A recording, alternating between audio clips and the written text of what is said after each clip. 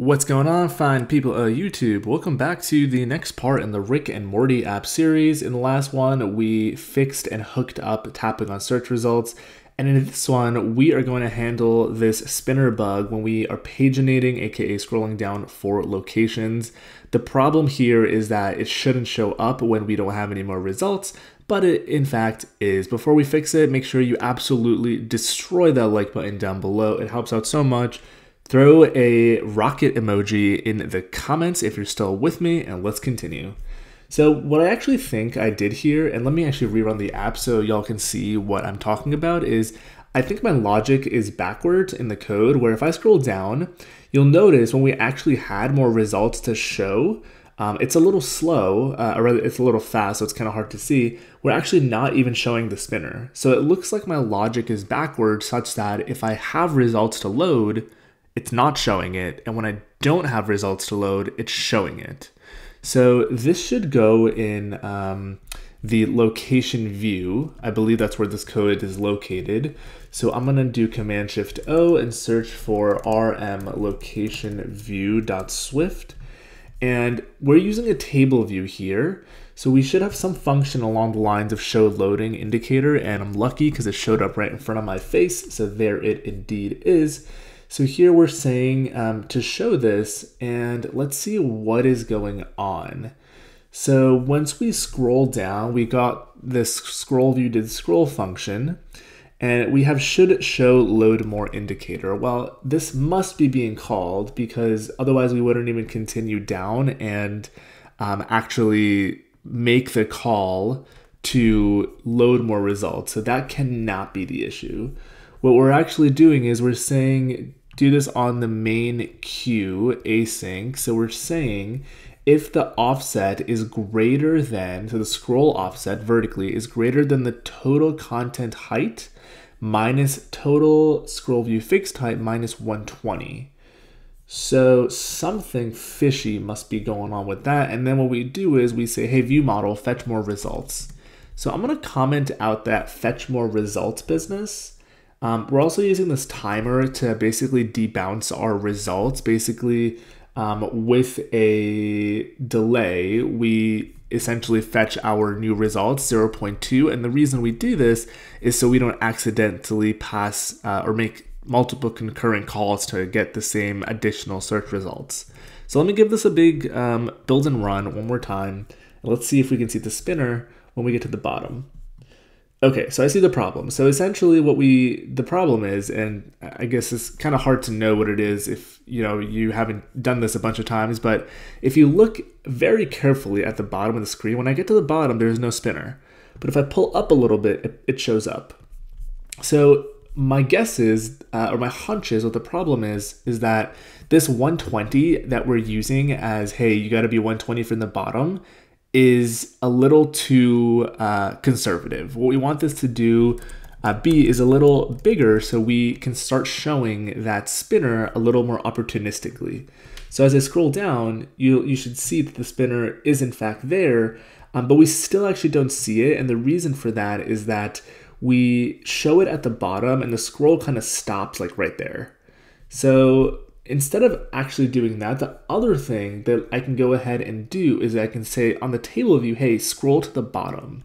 So when we say show this load more indicator, perhaps we can say scroll, we can set the scroll position. I think that's a function on here. I'm like 90% sure because this is indeed just a scroll view under the hood. So we can say content offset, that must be a thing that exists, yep. So we're gonna set content offset, and this is going to be our table views content size dot height, and we're gonna animate it down.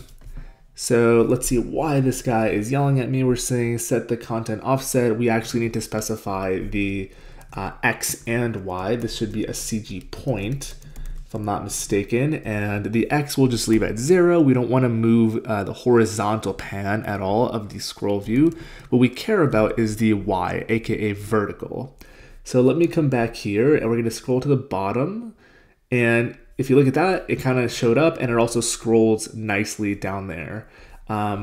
So actually we probably don't even need the 200. Let's see if I can get away with this, making this 120. So let's come back here. We'll scroll down and boom, it showed up and it started loading more, and it also scrolled like physically this table view down. The reason we don't see more results is, let's not forget to uncomment our actual view model fetch additional results function here, and we will go down and double check this. We get to the bottom. That's a little weird. Okay, so it loads more results and it's a little too fast, so we don't actually even see the spinner anymore. Okay, so that's a problem. Let's see how we can remedy that. So we're particularly saying here, do this on the main thread. We're dispatching async. So do we actually even need to do this on main, because this timer is already being scheduled on scroll view did scroll. So that's already on the main queue. So my hunch here is that perhaps because we're dispatching that as another async piece of work, that the way that the queue is managing the tasks, it's being managed a little wonky. Okay, so in this case, we see the spinner, but no more results. So maybe I can actually delay this view model fetch more results by a smidge. So here we'll say dispatch queue main, and we'll say async after now plus like 0.1 seconds. Maybe that'll be enough time to visually see the spinner. And this is one of those cases where you kind of have to make a trade-off between, do you want to see the spinner, or do you want the results to just load in super duper quick? So I think what I'm going to opt for is to get rid of this automatic scroll down thing that we did, because it's a little janky, if I don't say so myself. And let's see what this looks like. And we might just leave it like this because we have validated it's not an issue. It's more of like a trade-off, right? Okay, so I scroll down and we have our spinner showing. It's just loading in incredibly fast. Hence, we don't see it. And I don't think that's a problem. So I guess we'll leave it at that. I might actually even get rid of this dispatch async with a wait, because it's just artificially making the loading times longer, which I'm not really a gigantic fan of.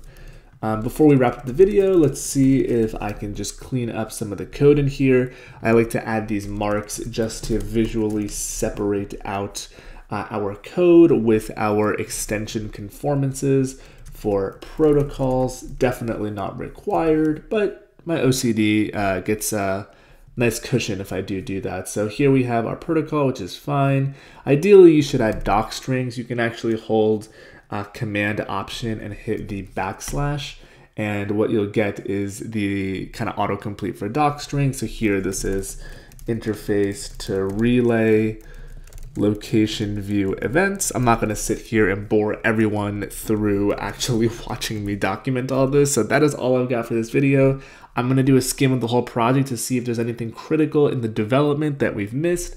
Not to worry, we're going to have another series for unit testing this whole project. So stay tuned for that. Drop a like before you click away. Hit subscribe. Share the channel and series if you haven't done so already. Appreciate y'all watching, and I will see you in the next one.